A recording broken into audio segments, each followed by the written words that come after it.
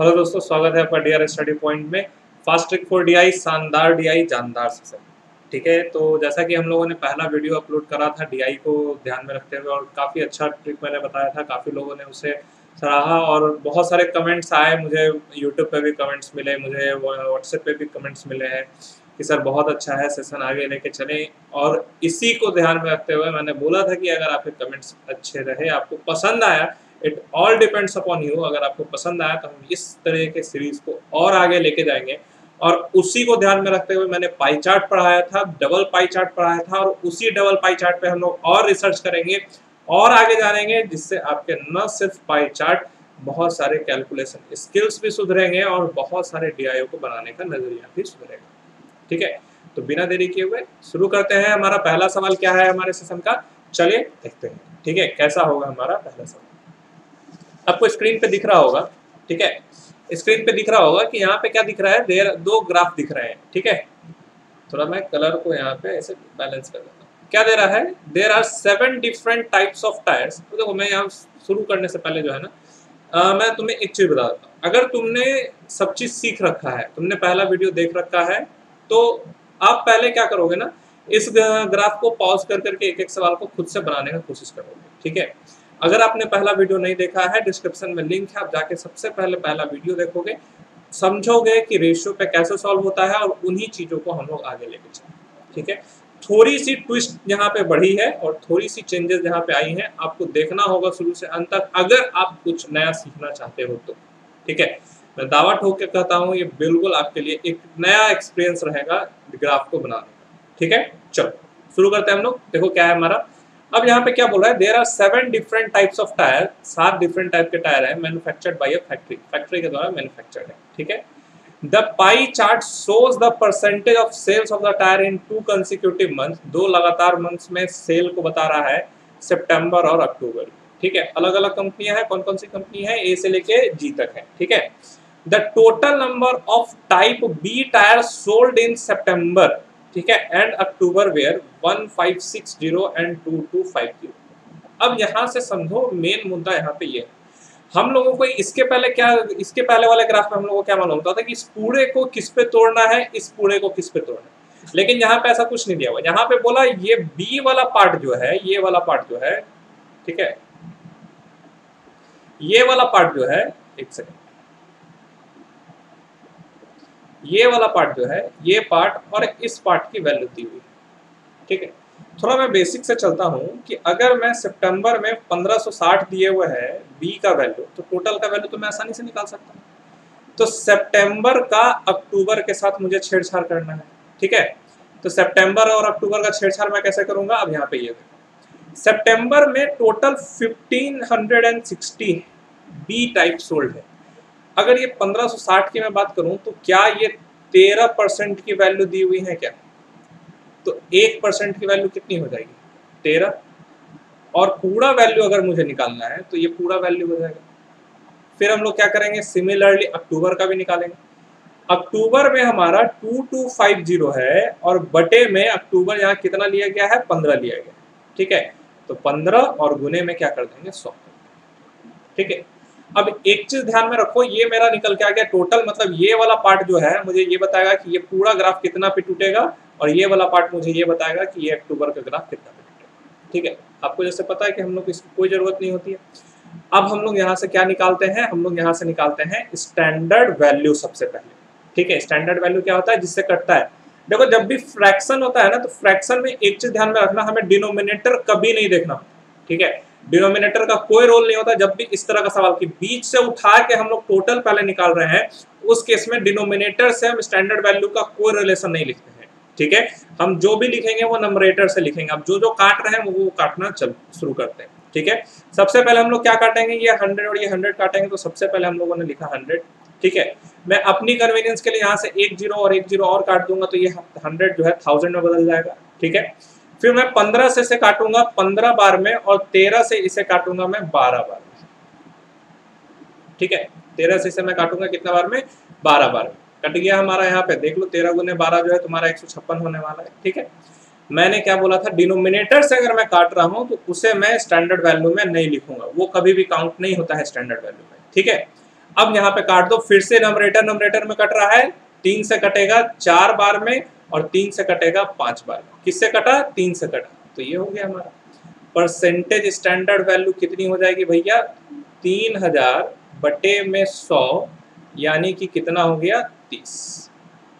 ठीक है, मुझे किन किन चीजों का जरूरत होता है? ये जो रेशियो निकल के आया वो, और हमारा परसेंटेज स्टैंडर्ड वैल्यू जो कि कितना आया? 30।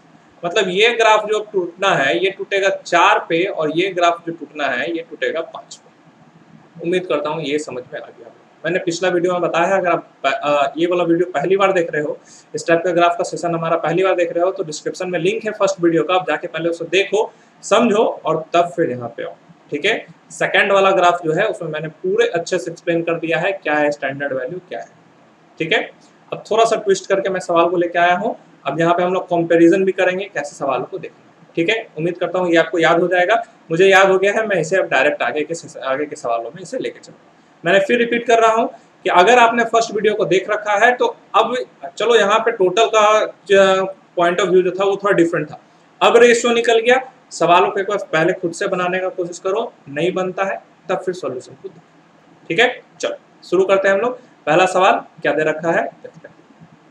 ठीक है, देखो क्या बोल रहा है पहला सवाल में, what is the maximum difference. आज थोड़ा हिंदी नहीं है, जगह की कमी की वजह से हिंदी को नहीं रखे हैं हम लोग, इंग्लिश पे ही हम लोग, मैं हिंदी को ट्रांसलेट कर दूंगा, ज्यादा से ज्यादा संभव प्रयास करूंगा हिंदी में ही मैं बोलूं, थोड़ा सा इसमें ध्यान से समझना। What is the maximum difference, अधिकतम डिफरेंस क्या होगा किसमें? Between the number of tyres में ऑफ एनी टू टाइप्स, कोई भी दो प्रकार का, मतलब ए से लेके जी तक में कोई भी दो प्रकार का। कहां से? ए से जी तक में कोई भी दो प्रकार का। ठीक है, ए से ए याद है ना कि ये 4 पे टूटना है, ये 5 पे टूटना है, और स्टैंडर्ड वैल्यू जो है वो 30 है, परसेंटेज स्टैंडर्ड वैल्यू। ठीक है, कोई भी दो को ले लो, सोल्ड टेकन टुगेदर फॉर सितंबर के लिए, and that of other two types, कोई भी दो प्रकार का अक्टूबर के लिए। ठीक है, मैक्सिमम डिफरेंस आपको बताना। अच्छा एक चीज बोलो कि मैक्सिमम डिफरेंस तो दो तरीके से हो सकता है। एक तरीका क्या हो सकता है यहाँ पे हमारा, कि हम लोग सितंबर का दोनों मैक्सिमम ले लें और अक्टूबर का दोनों मिनिमम ले लें, तब हमारा मैक्सिमम डिफरेंस आएगा। एक कंडीशन क्या होगा हमारा, अगर हम सितंबर का दोनों मिनिमम ले लें और अक्टूबर का हम लोग दोनों मैक्सिमम ले लें, तो होगा हमारा। चलो देखते हैं किसमें डिफरेंस ज्यादा आएगा। पहले रेशियो में देख लेंगे, फिर हम लोग एग्जैक्ट डेटा पे आएंगे। ठीक है, रेशियो में देखते हैं। हम लोग मैक्स की ओर बढ़ रहे हैं। ठीक है, तो मैक्स की ओर बढ़ने से पहले मैं बता दूं, मैक्स डी सितंबर में अगर तुम देख रहे हो तो यहाँ 25 दिख रहा है और यहाँ पे 22 दिख रहा है। ठीक है, 25 और 22 दो लेना है ना मुझे, 25 और 22 कितना हो जाएगा? 47 हो जाएगा। तो 47 गुने में कितना? 4। ठीक है, माइनस डिफरेंस देखना।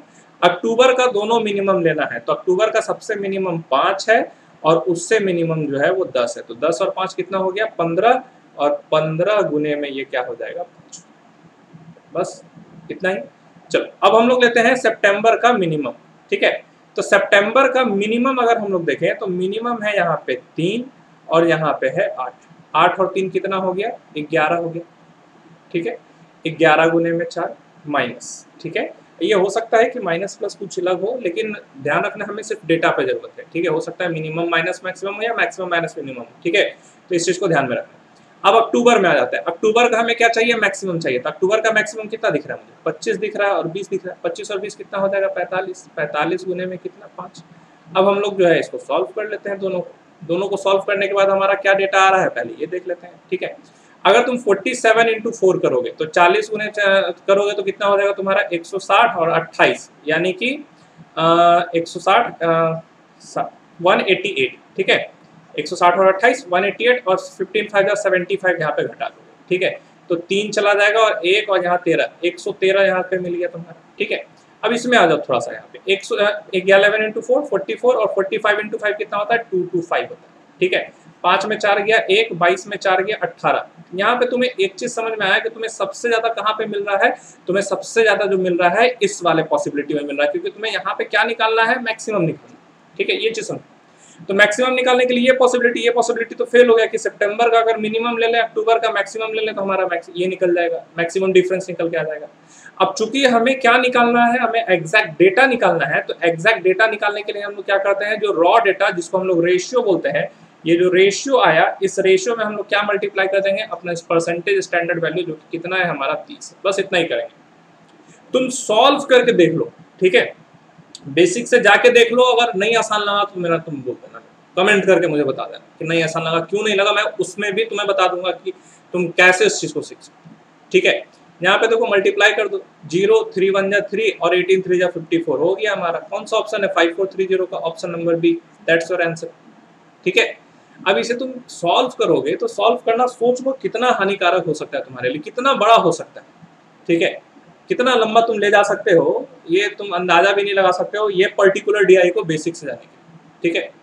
चलो आगे बढ़ते हैं हम लोग, अगला सवाल देखो, अगला क्या, फॉर हाउ मेनी टाइप्स, कितने types of tyres there is an absolute decrease in the number of sold in October over September. Decrease बोला है, ठीक है, कि कितने सालों में डिक्रीज होगा ये आपको बताना है, ठीक है।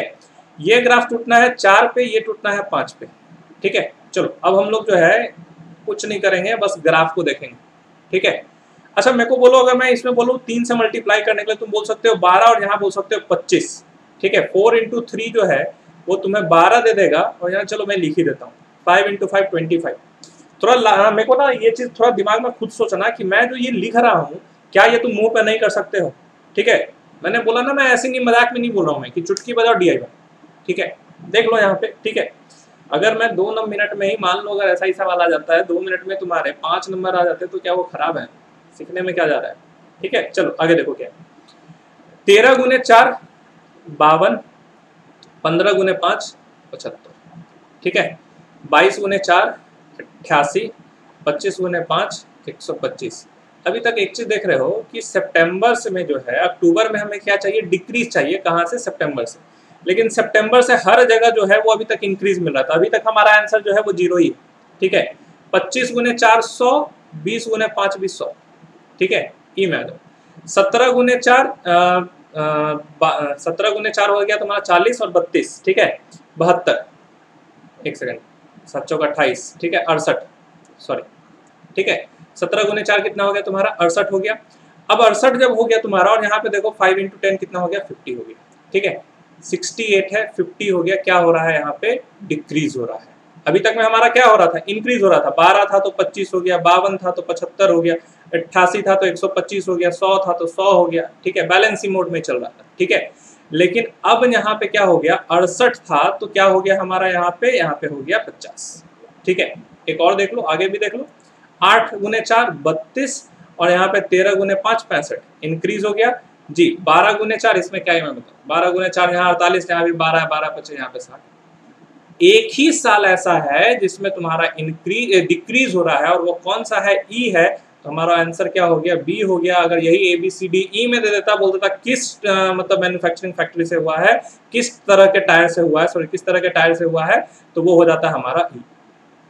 दैट्स इट, इतना आसान था, ठीक है। अब समझो क्या था, इतना आसान था, ठीक है। चलो अगले सवाल की ओर हम लोग बढ़ते हैं। अगला सवाल देखो, सवाल हम लोग यहाँ पढ़ेंगे, इसको सॉल्व करने पिछले वाले वीडियो, पिछले वाले स्लाइड में मैं लेके जाऊंगा आपको, ठीक है। सवाल बस यहाँ से पढ़ लेना, the total sales of which of the following pairs, इनमें से कौन सा पेयर जो है वह इक्वल है, किसके इक्वल है, सॉरी ये बात अप्रोक्सीमेटली इक्वल टू, एक बार मैं यहाँ फिर से देख ले रहा हूँ, एक लाइन मैंने छोड़ दिया है, the total sales of which of the following pair of types of tyre इन सितंबर, सितंबर के कौन से 2 पेयर का जो टायर का टोटल सेल्स था was approximately equal to F type of tyre इन अक्टूबर, अक्टूबर के F टायर के बराबर है। पहले अक्टूबर का देखो कितना तुमने निकाला था रॉ डेटा में, अगर अक्टूबर का तुम देखोगे तो तुमने निकाला था 65, ठीक है, अक्टूबर का कितना निकाला था, 65 निकाला था। अब तुम्हें सितंबर का कौन सा 2 जो है मिल के लगभग में तुम्हें जो है वो 65 देता है, ठीक है। सितंबर का कौन सा जो है तुम्हें मिल के लगभग में जो है वो क्या देता है, 65 देता है, ठीक है। अब तुम यहाँ पे एक चीज देखो, अगर मैं 12 और 48 को जोड़ने के लिए बोलूँ, ठीक है, तो 12 और 48 कितना हो जाएगा तुम्हारा, 60 हो जाएगा, ठीक है। और भी अगर तुम देखो 50 और 10 60 हो जाएगा तुम्हारा, लगभग में नजदीक में मुझे एक तो यही मिल रहा है, ठीक है। एक और देख लेते हैं, 52 और 12 को जब तुम जोड़ोगे तो 52 और 12 को जब तुम जोड़ोगे तो कितना हो जाएगा, 2 2 4 5 और 1 6, 64। सबसे नजदीक में कौन सा मिल रहा है, ए और बी का कॉम्बिनेशन। और कोई भी ऐसा कॉम्बिनेशन नहीं है जो 65 के एकदम नजदीक दे रहा है, क्योंकि ए और जी को जब हम लोग जोड़ेंगे तो हम लोग 60 पे ही हैं, ए और बी को जोड़ेंगे तो 64 है, तो अप्रोक्सीमेटली इक्वल तो हमारा ए और बी ही जा रहा है। तो सिंपल सा हमारा ये सवाल जो है सॉल्व हो गया एक लाइन में, कि एफ में जो डेटा था वो था 64। अब ये 64 किसके बराबर है, ए और बी के बराबर, तो ए और बी का तुम देख लो यहाँ पे, ए और बी का तुम्हारा अभी मैंने उस स्लाइड में तुम्हें दिखाया कि 65 था हमारा, ये दोनों जोड़ के कितना आ रहा है, 64 आ रहा है। नियरेस्ट इक्वल कौन सा ऑप्शन हो गया, ऑप्शन नंबर डी। देखो सवाल आसानी से बना सकते हो चाहोगे तो, ठीक है, it all depends upon you, चीजों को सीखना चाहोगे तो, ठीक है। चलो अगला सवाल देखो, अगला क्या, what is the difference in the total sales. Difference निकालना है मतलब एब्सोल्यूट फिक्स वैल्यू निकालनी है, एग्जैक्ट वैल्यू निकालनी है, मतलब क्या है उस 30 की हमारी यूज होने वाली है, ठीक है। ये टूटेगा 4 पे और ये टूटेगा 5 पे, ठीक है। किस में निकालना है, between September and October in respect to only those, उन्हीं के रिस्पेक्ट में where there was increase in the cell, जहां पे क्या था, इंक्रीज हुआ था, ठीक है। देखो इस सवाल में क्या है ना कि तुम चाहोगे तो सेकंड वाले सवाल के डेटा पे ही सारा चीज सॉल्व कर लोगे, क्योंकि ये वीडियो चल रही है यहाँ पे, तो मैं उससे चीज को बार बार उतना दूर नहीं जा सकता आ सकता, इसलिए मैं यहाँ पे फिर से सॉल्व कर लूंगा जो चीजें मैंने पहले सॉल्व करी थी, ठीक है। अभी मैंने सॉल्व करा था ना यहाँ पे कि 4 3 जा जो है यहाँ पे क्या होना है, 12 होना है, 13 4 जा कितना होना है हमारा, 52 होना है, ठीक है। यहाँ पे 22 गुने 4 88, 25 गुने 4 100, 17 गुने 4 68, ठीक है, 8 चौक 32 और यहाँ पे 48, ठीक है। ये चीज मैंने अभी सॉल्व करा था। यहाँ पे ये 25, ठीक है, यहाँ पे मैं लिख देता हूँ, जगह की कमी है वहाँ पे, 25, 15 पचे 75, 22 पचे 125, यहाँ पे 100 और यहाँ पे 50, फिर 65 और यहाँ पे 60, ठीक है।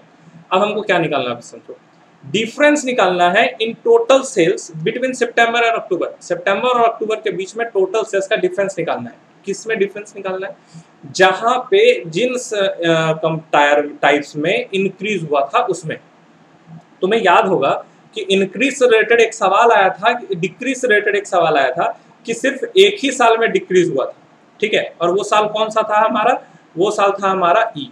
तो हमारा ई यहाँ पे काउंट नहीं होगा, क्योंकि ई में सितंबर से अक्टूबर में क्या हो रहा है, डिक्रीज हो रहा है, ठीक है। अब हमसे क्या बोला, इंक्रीज होना चाहिए, लेकिन अगर तुम ध्यान से देखोगे तो डी में भी 100 आ रहा है, डी में भी यहाँ पे 100 आ रहा है, खत्म हो गया ना। अब बस तुम्हें क्या करना है, डिफरेंस निकालना है। देख लो यहाँ पे डिफरेंस निकाल के, 12 और 25 का डिफरेंस निकालोगे तो क्या देगा तुम्हें, 13। 52 और 75 का डिफरेंस निकालोगे तो 52 और 75 का डिफरेंस कितना देगा, 23, ठीक है। 88 और 125 का डिफरेंस निकालोगे तो 88 और 125 का डिफरेंस कितना देगा, 37, ठीक है, 37। और देख लो और किस में आना है, मुझे एफ में आना है। 32 और 65 का डिफरेंस निकालोगे तो ये तुम्हें कितना देगा, 33, ठीक है। लास्ट एक बचा है जी, 48 और 60 का डिफरेंस निकालोगे तो ये तुम्हें कितना देगा, 12। जोड़ दो इन सब, ठीक है। 7 3 10, 3 3 6 और 6 2 8, ठीक है। 10 और 8 18, एक हाथ में, 1 1 2 2 2 4 4 3 7 7 3 10 10 और 1 11, कितना आ गया हमारा, 118 आ गया। मुझे क्या चाहिए, एब्सोल्यूट वैल्यू चाहिए ना। एब्सोल्यूट वैल्यू लाने के लिए मुझे क्या करना होता है, जस्ट 30 से मल्टीप्लाई करना होता है, कर दो मल्टीप्लाई। 8 3 जा 24 का 4, 2 हाथ में 11 तिया 33 और 2 कितना, 35, 3540 हो गया answer, option number B.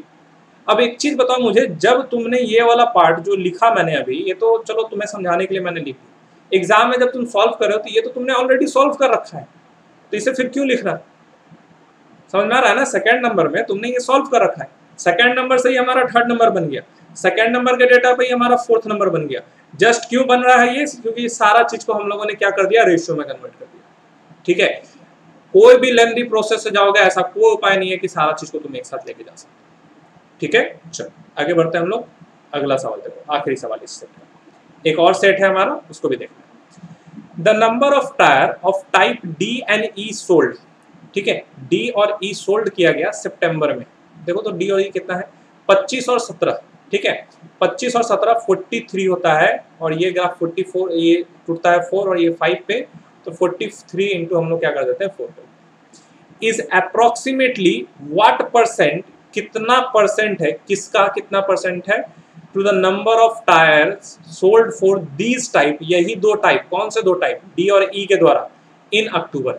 D और ई में देखो तो कितना है, डी में 20 और ई में 10, ठीक है, डी में 20 और ई में कितना है हमारा 10 है, ठीक है, ठीक है, एक सेकंड, यहाँ पे ये 42 होगा, ठीक है, ये 25 और 17 जो है 42 देगा, 42 इंटू 4 हो गया।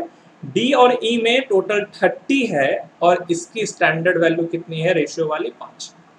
अब इसे काटना है तुम्हें, 3 से काटो 10 बार में और 3 से काटो इसे 21 बार में, या इधर भी 2 काट सकते हो, कोई दिक्कत नहीं है, ठीक है। अब अगर इसके बाद फिर तुम इसे 2 से काटने के लिए गए तो ये तुम्हारी सबसे बड़ी गलती होगी, ठीक है। क्यों गलती होगी, तुम एक चीज समझो, तुम्हें तुलना इधर से इधर करना है ना, इधर तो ऑलरेडी 50 हो चुका है ना, मैं इधर क्या करूंगा 2 से गुना करूंगा और इधर क्या करूंगा 2 से गुना करूंगा, बस इतना ही करूंगा, ठीक है। 4 दूना 8, 8 को जब मैं यहाँ से मल्टीप्लाई करूंगा, एक सेकंड, यहाँ पे ये 3 से कटना था, सॉरी, ठीक है, मैंने इसे 2 से काट दिया, यहाँ पे ये 3 से कटना था, ठीक है, 3 से कटेगा ये 14 बार, ठीक है। अब यहाँ पे देखो 4 दूना 8, 8 गुने 14 कर लो, 8 गुने 14 कितना हो जाना है, 112 हो जाना है, और इधर क्या हो गया तुम्हारा 100, तो भैया 100 से 112 हो रहा है तो कितना परसेंट हो रहा है, 112%, जिसको बोलते हो ना 12% की इंक्रीज या परसेंटेज, अगर नेट निकालना है तो 112% हो गया आंसर, ऑप्शन नंबर कौन सा, डी। जस्ट चुटकियों में तुमने सॉल्व कर दिया, किस बेसिस पे, सिर्फ और सिर्फ रेशियो बेसिस पे, ठीक है। तो चीजों को समझो कैसे अडॉप्ट करना है, चाहे जितना भी तरह का सवाल होता है। अब 1% वो सवाल बना ही ले, वो चाहे मतलब तो मन बना के ही वो आया हो कि आज तो तुम्हें फंसा के ही भेजना है, ठीक है, वो एकदम मन बना के आया, तब तो भैया उसका कोई उपाय नहीं। लेकिन इन जनरल टर्म्स, जिसको हम लोग 99% बोलते हैं, इन जनरल टर्म्स सवाल ऐसे ही होते हैं और एग्जाम में ऐसा ही दिखा गया, ठीक है। ऐसे सवाल प्रीलिम्स में भी आए हैं, ऐसे सवाल मेंस में भी आए हैं, तो अपने आप को रेडी रखो, बोथ फेजेस के लिए तुम्हें दोनों ही क्रैक करना है और आगे बढ़ना, ठीक है। चलो आगे बढ़ते हैं हम लोग, अगला सवाल देखो क्या है हम लोगों का, या यूं बोलूं मैं अगले टाइप की ओर, ठीक है। देख लो यहाँ पे क्या दिया हुआ है, कैंडिडेट्स हु ज्वाइन एमबीए, ठीक है, कैंडिडेट्स हु ज्वाइन एमबीए कितना है 8550, हु कंप्लीटेड इज 5700। डायरेक्शन से एक बार देख लेते हैं, direction for the question, study the following pie chart, pie chart को पढ़ें, answer this question, distribution of candidates who joined MBA programme and successfully completed from A to जी, ए से जी में complete किए। अब बहुत लोगों के दिमाग में ये उठ रहा होगा कि यहाँ तो सर अब यहाँ पे मैं ज्वाइन और कंप्लीटेड का रेशियो निकालूंगा, इधर स्टैंडर्ड वैल्यू लिख दूंगा, ठीक है। अब यहाँ पे बहुतों का दिमाग ये सोच रहा होगा, ठीक है, कि सर अब तो यहाँ कोई उपाय नहीं, क्यों उपाय नहीं है, कि 57 तो किसी से कट नहीं है, ठीक है। जैसे ही मुझे इतना बड़ा नंबर मिला, मेरे दिमाग में ना सबसे पहला स्टेप जो गया वो मैंने ये 0 और 0 को काट दिया, तो मैंने यहाँ पे 10 लिख दिया, ठीक है। अब मैं एक बार ना जरा सा हिंट जरूर लेऊंगा कि क्या ये 57 का मल्टीपल है क्या, थोड़ा दिमाग पे जोर डालो, 57 गुना 10 करोगे तो 570, 20 करोगे तो 1000 पार, बीच में है 7 में ऐसा एक ही नंबर है जो मल्टीप्लाई करने के बाद यूनिट डिजिट 5 देगा, तो 10 और 20 के बीच में 5 वाला कौन सा बच गया, 15, 15 गुने 57, ठीक है। अब जैसे गुना करना है कर लो, 570 10 बार में, फिर आधा कर दो उसका 250 और यहाँ से 35, जोड़ के देख लो आ गया क्या, कितना कटा, 57 से 15 बार में, 57 से 10 बार में, मैं यहाँ लिख दे रहा हूँ, जो जो से काटेंगे वो सारा लिखते चले जाएंगे, ठीक है। 5 से काटा 3 बार में, 5 से काटा 2 बार में, किससे काटा 5 से, तो हमारा जो रेशियो बन के आया वो रेशियो क्या बन के आया 3:2, और हम लोग इसी को कैरी करेंगे, मतलब ये ग्राफ को जो हम लोग तोड़ेंगे, ये ग्राफ हम लोग तोड़ेंगे 3 पे और ये ग्राफ टूटेगा 2 पे, ठीक है। अभी एक चीज बचा हुआ है, बोलो क्या, अभी तो स्टैंडर्ड वैल्यू निकला, सारा जब परसेंटेज में है तो परसेंटेज स्टैंडर्ड वैल्यू आएगा, ठीक है। तो परसेंटेज स्टैंडर्ड वैल्यू का रूल क्या था हमारा, देखो तो, कि जो स्टैंडर्ड वैल्यू है उसमें 100 से डिवाइड दे दो, क्या मैं ये कर दूं तो कोई तकलीफ होगी, मतलब हमारा परसेंटेज स्टैंडर्ड वैल्यू क्या है 57/2, क्या मैं ये कर दूं तो किसी को कोई तकलीफ होगी, मुझे ये बताओ, सारा रेशियो याद रखना, 3:2, 57/2। ठीक है, बस ये चीजें तुम्हें ध्यान में रखना। अब इसी को देखते हुए हम लोग चलो सवालों को देखते हैं। क्या बोल रहा है, which institute has the highest percentage. अब देखो बड़ा ही बेहतरीन सवाल, इतना बेहतरीन सवाल कि मैं क्या ही बताऊं इसके बारे में। ठीक है, which institute has the highest percentage of candidate who completed the MBA programme. MBA programme को कंप्लीट करने वालों का परसेंटेज किसमें सबसे ज्यादा है out of the candidate that join, जो ज्वाइन किया उनमें। ठीक है, अगर मैं एक ओवरऑल एक्सपीरियंस में अपना शेयर करूं तो मैंने जितने भी स्टूडेंट्स को जो जॉब ले चुके हैं आज के डेट में या जो तैयारी कर रहे हैं उनको मैंने ये सवाल दिया इस पर्टिकुलर ग्राफ का, वो बोले सर इसे स्किप करूंगा मैं एग्जाम में। मैं बोला मैं नहीं करूंगा स्किप इस चीज़। ठीक है, मैं इसे बना के आऊँगा और आप भी अगली बार बना के आओगे, मेरा दावा है। अगर आपकी थोड़ी सी टेबल जो है 20 तक की ठीक है तो मैं गारंटी देता हूँ कि इसे आप बना के आओगे।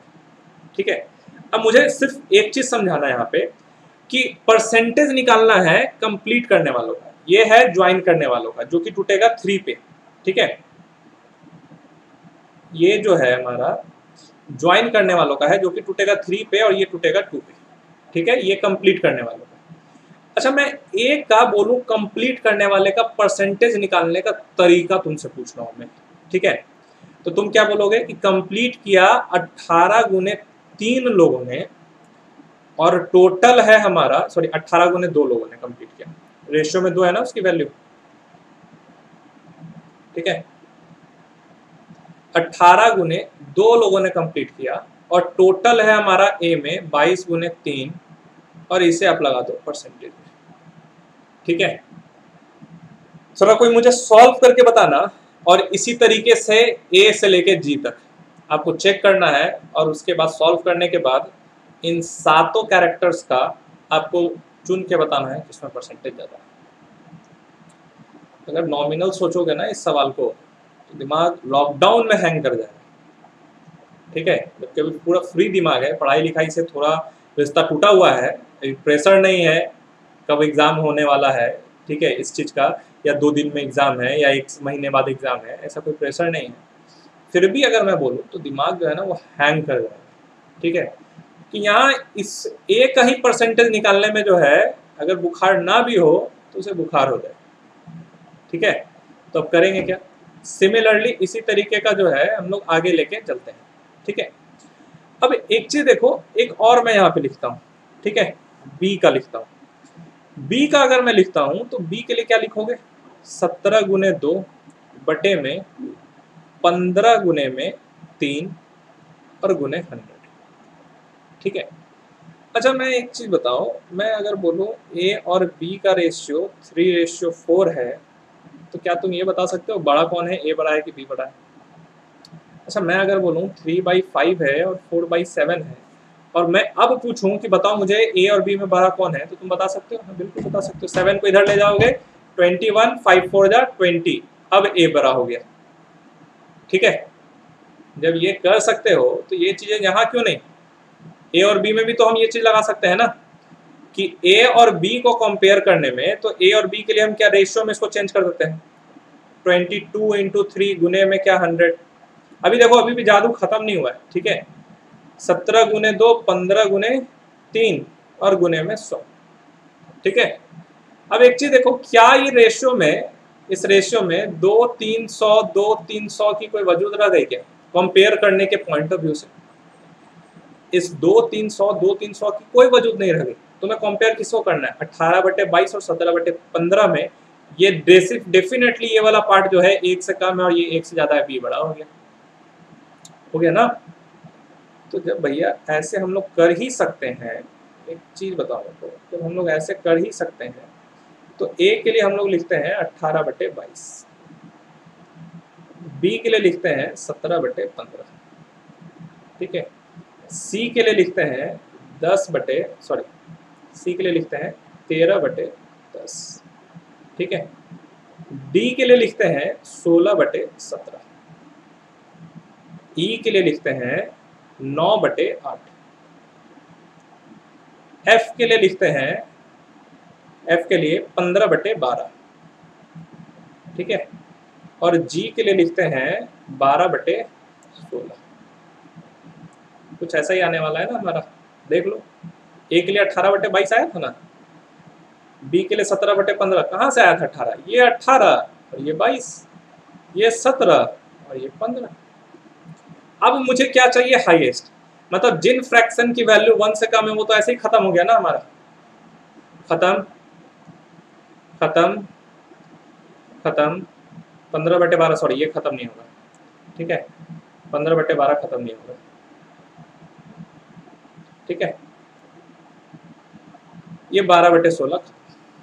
अब मुझे ये 3 कंपेयर करना है, ठीक है। मैंने क्या बोला था, टेबल स्ट्रॉन्ग होना चाहिए। इसका क्रॉस लगा के देखो, 12 गुने 9 करोगे तो कितना होगा, जितना भी होगा। 15 गुने 8 करोगे तो 120 होगा, 12 गुने 9 120 कभी नहीं हो सकता है। तो 120 वाला टर्म ये आया तो ज्यादा ये हो गया, तो छोटा तो ये खत्म, हाईएस्ट ढूंढना है। सिमिलरली तुम स्मॉलेस्ट भी ढूंढ सकते हो, ठीक है। चलो इन दोनों को कंपेयर करो, 12 गुने 13 करोगे तो अभी 12 गुने 13 हम लोग पिछले वाले इक्वेशन में हम लोग सॉल्व करके आए थे, 12 गुने 13 कितना होता है हमारा, 156 होता है, ठीक है। और 10 गुने 15 करोगे तो ये 150 हो जाता है, मतलब इधर 156 आया था और इधर 150 आया था, तो ये छोटा हो गया, ये बड़ा हो गया हमारा। 17 गुने 10 करोगे तो 170 होगा, 15 गुने 13 करोगे तो 15 गुने 13 कितना हो जाएगा, 225 में 30 कम, ठीक है, 15 का स्क्वायर होता है ना, उसमें 2 कम हो जाएगा तो 195 हो जाएगा, तो ये छोटा हो गया। कौन सा बड़ा मिल गया, सी मिल गया ना। अगर प्रैक्टिस रहेगी तो तुम तो डायरेक्ट यही वाला काम करोगे और उसके बाद आंसर दे दोगे। क्या आंसर हो गया सर, ऑप्शन नंबर ए, ठीक है, ये वाला आंसर हो गया आपका। अगर तुम प्रैक्टिस करोगे तो आसानी से दे सकते हो ना। अब इसे समझना तो हम लोगों ने इतना टाइम दिया, उम्मीद करता हूं कि अगली बार अगर ऐसा दिया आएगा तो आप इसे इसी तरीके से इंप्लीमेंट करेंगे, ठीक है। चलो आगे बढ़ते हैं हम लोग, अगला सवाल देखो क्या है। What percentage of candidates completed the MBA programme, MBA programme को कंप्लीट किया था, कितने परसेंट स्टूडेंट ने, फ्रॉम इंस्टीट्यूट ई, ई से out of the total number of candidate joined the same institute, ठीक है, जो ज्वाइन किए थे उन्हीं के रेस्पेक्ट में सेम इंस्टीट्यूट से। कंप्लीटेड का बोल रहा है ई में, ई में देखो 9 है, ये याद होना चाहिए तुम्हें कि ये ग्राफ जो है 3 पे टूटेगा और ये 2 पे टूटेगा, ठीक है, ये 3 पे और ये 2 पे, ठीक है, ये याद होना चाहिए, ऑलवेज याद होना चाहिए क्योंकि ये ग्राफ है, मैं इसे बार बार कैरी करूंगा, ठीक है। और स्टैंडर्ड परसेंटेज, स्टैंडर्ड वैल्यू 57/2 थी, ठीक है, परसेंटेज स्टैंडर्ड वैल्यू कितनी थी, 57/2, नहीं याद है तो देख लो यहाँ पे 57/2, 3:2, ठीक है। चलो हम लोग वापस से सवाल की ओर आते हैं, ठीक है। अब हमको क्या करना है, इसकी तो कोई जरूरत ही नहीं है। ई में हमारा क्या बोला था, कंप्लीटेड, तो ई में कंप्लीटेड देखो कितना है, 9 गुने कितना 2 बटे में, ई में टोटल कितना है हमारा 8 और गुने में 3, कुछ ऐसा ही है ना, 8 गुने में कितना 3 और गुने में क्या कर दो 100 कर दो, 3 से काट दो 3 बार में, 2 से काट दो 4 बार में। भैया 3/4 तो किसको नहीं याद है, एक नए तैयारी करने वाले बच्चे को भी मैं बोल दूं 3/4 बेटा किसका परसेंट होगा तो बोलेगा 75%, हो गया आंसर, ठीक है। कभी ना सॉल्व करके देखना लंबे चौड़े तरीके से, ठीक है। 5700 का 9% बटे में 8500 का 8%, और रेतना जिसका चाकू ज्यादा तेज होगा, ठीक है, मैं तो ऐसे ही निकल जाऊंगा। चलो आगे बढ़ता हूँ। What is the ratio of candidate who successfully completed the MBA programme, MBA programme को सक्सेसफुली कंप्लीट किए थे, टू द रेशियो निकालना है, to the candidate who joined from institute जी, जी से ज्वाइन का, कंप्लीट करने वाले, तो कंप्लीट करने वाले देख लो पहले कितना है, 3:2 में तोड़ना है, तो जी में कंप्लीट करने वाले हो गए 12 गुने 2, ठीक है, और एड ज्वाइन करने वाले जो हो गए जी में वो हो गए 16 गुने में 3, 4 तिया 12, 4 से 4 बार, 3 3 खत्म, 2 से 2 बार, क्या रेशियो दिया 1:2, कौन सा ऑप्शन, बी।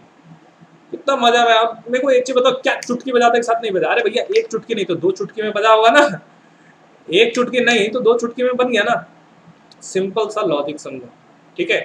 कोई जरूरत नहीं है भिड़ जाने का हर बार सवाल में, ठीक है, सवाल में भिड़ना इंपॉर्टेंट नहीं होता है, सवाल को सॉल्व करना इंपॉर्टेंट होता है, चाहे तुम जितनी स्मार्टली सॉल्व करो, ठीक है। चलो अगले सवाल की ओर हम लोग बढ़ते हैं। अगला सवाल, what is the percentage of candidate completed the MBA programme, MBA programme को कंप्लीट करने वाले का out of the candidate who join, join का B and C together, B और सी का मिला के, तो पहले कंप्लीट करने वाला का देख लो, बी और सी मिला के कितना होगा 17 13 30, तो 30 किस रेशियो में टूटेगा, 3:2 में टूटना था, तो 30 गुने मैंने 2 लिख दिया, ठीक है। बी और सी का फिर से देख लो, 15 और 10 कितना 25, 25 गुने में क्या कर दूं मैं 3 कर दूं, और गुने में क्या कर दूं मैं 100, 3 से 10 बार में, 25 से 4 बार में, फुर्सत में काटना है, ठीक है, एकदम इतना फुर्सत आ जाए कि एकदम फुर्सत में आराम से बैठ के आंसर दे दो 80%। क्लियर है? उम्मीद करता हूँ ये क्लियर होगा। ठीक है, जस्ट रेशियो पे अगर आप कोई ऐसे बंदे हैं जो डायरेक्ट इसी क्वेश्चन पे पहुंचे हैं इस वीडियो के मार्फत से, भगा के पहला वीडियो डिस्क्रिप्शन में है, जाके समझ लो अच्छे से। ठीक है, कोई डाउट हो तो कमेंट करके बताओ, मैं जेन्युइन डाउट को जरूर हेल्प करूंगा आपकी डाउट को क्लियर करने की। अगर नहीं वहां पे क्लियर कर पाया मैं तो मैं वीडियो बना के दूंगा, लेकिन जेन्युइन डाउट होना चाहिए। ठीक है, देखो समझो मैं हूं तुम्हारे साथ, इसे समझ के एकदम अच्छे से उपयोग करके रिजल्ट ले लेना है। ठीक है, चलो आगे बढ़ो, अगला सवाल तो the number of candidate who complete किए थे MBA programme from A and D institute. ठीक है, ए और डी इंस्टीट्यूट से। ठीक है, अभी तक इस सवाल में कहीं पे भी हम लोगों ने 57/2 का यूज नहीं किया था, तो बोला ऐसा कैसे चलेगा। एक बार तो मैं यूज कराऊंगा ही ना ओरिजिनल डेटा का, तो फिर इसकी मायने कहाँ रह जाएंगे 85 और इसकी। ठीक है, एक जगह तो यूज कराएगा ही रेशियो में। ठीक है, चलो समझो क्या क्या बोल रहा है। कैंडिडेट हु कंप्लीटेड ए और डी से कंप्लीट करने वालों की। ठीक है, तो ए में देखो कितना है 18 और डी में कितना है 16। ठीक है, 18 और 16 10 10 20 और 14, यानी कितना हो गया 20 10 30 और 4 34। ठीक है, 34। ये 3 और ये 2 फिर से लिख दिया मैंने, 34 गुने कितना 2। ठीक है, टुगेदर एक्सीड्स का मतलब क्या, एक तरीके का डिफरेंस निकालना। सिंपल सा भाषा में सुनो, exceeds the number of student, number of candidate who joined institute C and ई, जो ज्वाइन किए थे सी और ई। सी में 10 और ई में कितना 8, तो कितना हो गया 18। 18 गुने कितना 3, कितना एक्सीड किया, संख्या बताना है। ठीक है, माइनस कर दो। ध्यान रहे ये अभी भाई साहब किस में है, ये है अभी रेशियो में। 34 गुना 68 और 18 दिया 14, घटा दो 54 आएगा, 14 आएगा क्या, 14 गुने 7 57/2। क्यों, क्योंकि ये भाई साहब थे अभी रेशियो में और मुझे चाहिए क्या ओरिजिनल डेटा, तो मैं इसे काट दूंगा 7 बार में, 7 7 जा 49, 4 हाथ में 35 और 4 99। कौन सा ऑप्शन हो गया, ऑप्शन नंबर सी। ठीक है, जितने भी लोग इसको बेसिक से सॉल्व करते थे, एक बार कोशिश करके इसको समझने का कोशिश करो, कोशिश करके इसको बनाने का कोशिश करो। जितने भी तरीके होते हैं उन सबको अप्लाई करने का कोशिश करो और उसके बाद इसे अप्लाई करो, तुम्हें फर्क खुद ब खुद समझ में। ठीक है, उम्मीद करता हूँ क्लियर होगा आपको यहाँ तक। आज के लिए इतना ही, यहाँ तक आ चुके हो तो लाइक दबा के जाना। ठीक है, मिलते हैं अगले सेशन में बहुत जल्द। कमेंट करके जरूर बताते रहना है आपको हर हमेशा कि हाँ वीडियो अच्छा है, ताकि यही सब एक मोटिवेशन है। ठीक है, यही सब हमारे लिए जो है ना एक हिम्मत का काम करती है कि हाँ हम और अच्छे से आपके लिए और ढेर सारा चीज़ आपके लेके आए, मैं दिन भर रिकॉर्डिंग करते रहूँ। ठीक है, तो कमेंट करते रहो, अपने दोस्तों के बीच शेयर करते रहो, सबको पढ़ना है, सबको नौकरी लेना है। ठीक है, शेयर करते रहना है और बनाते रहना है। ठीक है, इसे समझ के प्रैक्टिस भी करें, आपके पास जो भी वर्क बुक है उन बुक से प्रैक्टिस भी जरूर करें। मिलते हैं नेक्स्ट सेशन में, थैंक यू।